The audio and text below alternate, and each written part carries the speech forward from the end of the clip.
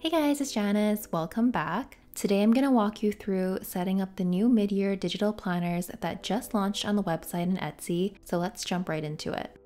What you'll need for installation is 1. Safari, which I highly recommend over Chrome to minimize download errors. 2. Your iPad Files application, which is on your iPad by default, and more specifically, the Downloads folder inside it. And 3. A note-taking application of your choice, which in my case will be GoodNotes 5.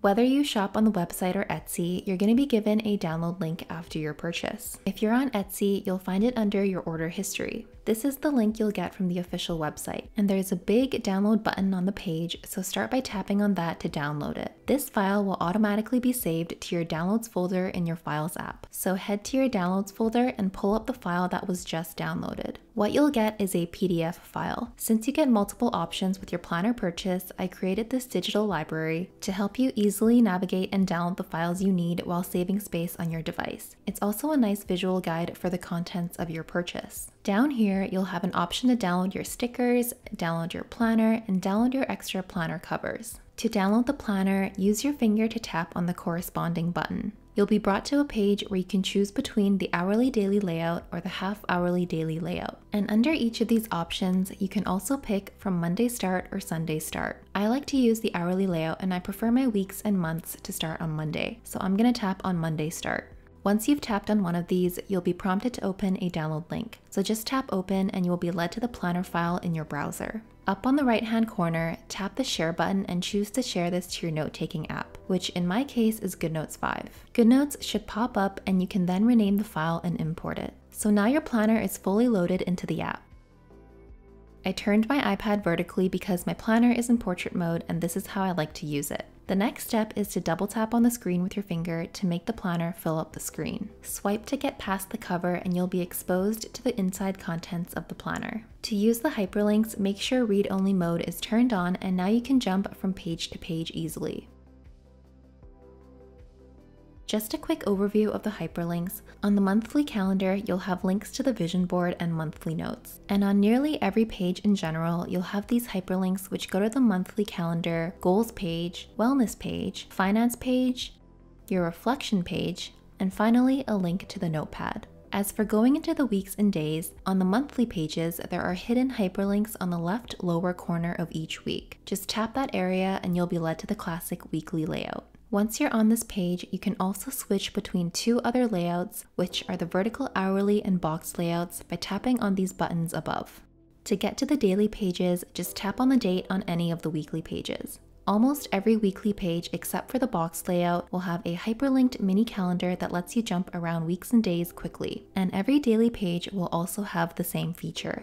You can also tap on the dates directly on the monthly page.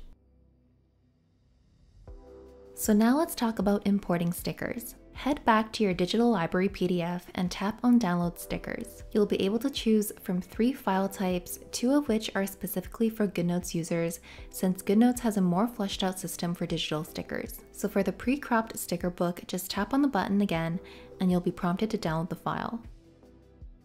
If you're using Safari, you can easily access the file you downloaded by tapping on this arrow on the top right. Tap on the sticker book file and share it to GoodNotes like you did with the planner. Once you're in here, swipe away from the cover and you can then tap on the sticker style you want to use. So I want to use Everyday 2.0, so I'm going to tap on it and I'll be led to the labels. There's a couple more hyperlinks up here to get to the sticky notes, as well as the mood tracking system. To use these stickers, pick the lasso tool and circle around the sticker you want to use. Then tap once on the screen, tap copy, and then go to your planner to paste and resize the sticker. If you don't want to use the pre-cropped sticker book, there is also the GoodNotes Elements option in your digital library. Tap on it to download and go back to your Downloads folder. This is a zip file that contains 3 separate GoodNotes Elements files. So first, tap on the zip file to unzip it, and a folder will appear next to it. Tap into the folder. Now this is where some people may get confused. Even though it's a collection file, which is the GoodNotes Elements file type, it displays as a zip file, so you might think, well, oh, I need to unzip it again. But all you have to do is just tap on one of the Elements files and share it to GoodNotes, and it will immediately be imported as a new Elements collection. Another way to import your elements is to add a new collection in the Elements window, choose Import From, and tap on the Elements file from your Downloads folder.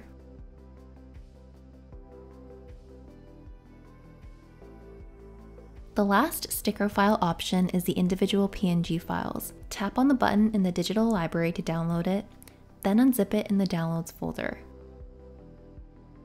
You'll have 3 separate folders inside which contain the individual sticker images. Select all, tap Share, and save it to your photos. You can now use these in apps like Notability, NoteShelf, and Call a Note by importing them as photos while you have a document open.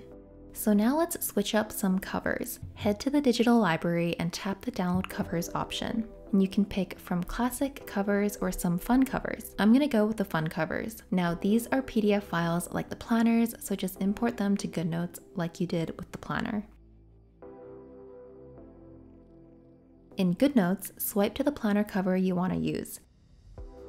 Then on the top right, tap the 3 dots and then tap Copy Page. Go to your planner document, open the thumbnail view, tap on the original cover, tap Add Page After, and then tap Paste Page. You can then delete the original cover. Then do the same thing for the matching back cover. And that's all there is to changing the covers.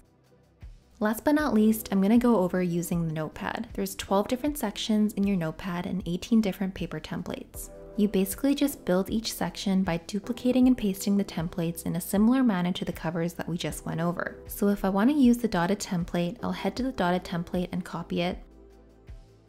Then open Thumbnail View and paste that page between sections. So now I'm building section 1 of my notepad. To keep adding templates, you literally just duplicate the same paper template that just went into that section, or pick another template to copy and paste.